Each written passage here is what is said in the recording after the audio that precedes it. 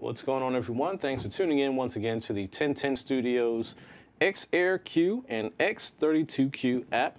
And we're going to be talking more so about the DCA or MCA groups, basically. If you haven't seen the original video for the overview of how to set it up and what to look out for, please check that video out. We greatly appreciate that, and let us know what you think. Give some comments below and some feedback for any helpful other tips and tricks you can share with the group. And for this one, do the same thing after it's all over, all said and done. We want to make sure that we share best practices and anything that can be helpful for anyone who might need it. So with the XAir-Q, we're going to work with that one. And keep in mind, these two apps are very similar in the way it looks and the way it operates. They do basically the same exact things, just in slightly different visual ways for the X32Q app. Now, everything we talk about here, you can also use on the X32Q app. Now, presuming that you're already set up, you're connected to your XAir 18 device, and you got things laid out, labels, and all that other fun stuff.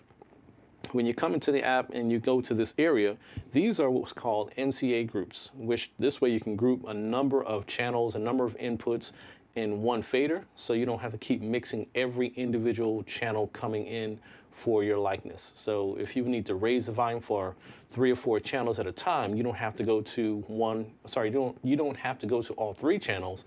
You just go to the one MCA group that is controlling all of those channels as one master fader for that group. So when you're here, click on the first bank on the left, and you'll see nothing has been selected so far. You'll see the names of the inputs that are already set up. And let's just say we want to choose the Shures as the 2 wireless mics for lead mics, basically.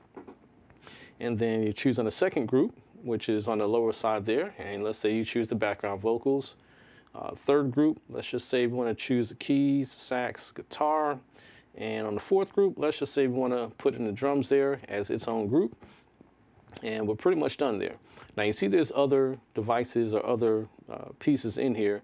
You can choose as many as you need to for the group. You don't have to choose just 1 or 2. You can choose as much as you like for a group, okay?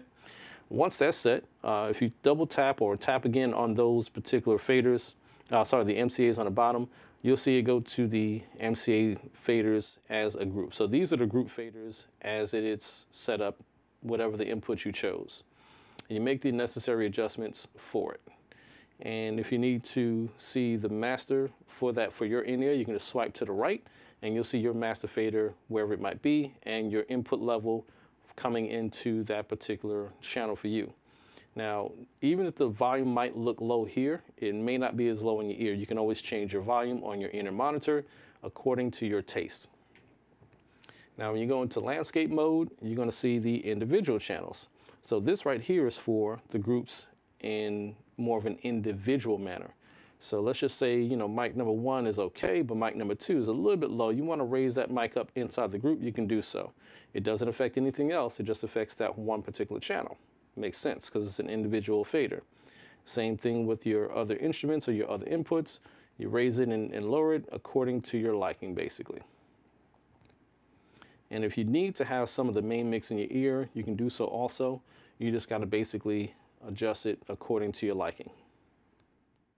Now, this is very helpful when you have a lot of inputs because simply you don't want to have to worry about, you know, managing all of these inputs for your show or for your event. You want to be able to just manage maybe 2, maybe 3 of them compared to 7 to 12, give or take, depending upon how busy or how complicated your setup is. Now, this particular setup is very basic, very straightforward. It's really based upon your liking. You have to customize it to your liking whenever needed. So hopefully this was helpful. It's really short and to the point. We don't want to make it too long and drawn out because it is very easy to operate, as you can see. Once you get it set up to the way you like, you'll know what to do the next few times that you have to do the same type of setup. So just want to make sure you guys have a good manner of hearing and seeing what you can do with this kind of application. So until next time, stay tuned, stay blessed. Make sure you leave some comments below to help the next person out who might be seeing this. Give some of your own tips and tricks that you found to work well for you and your group or your band, and make sure that you stay blessed.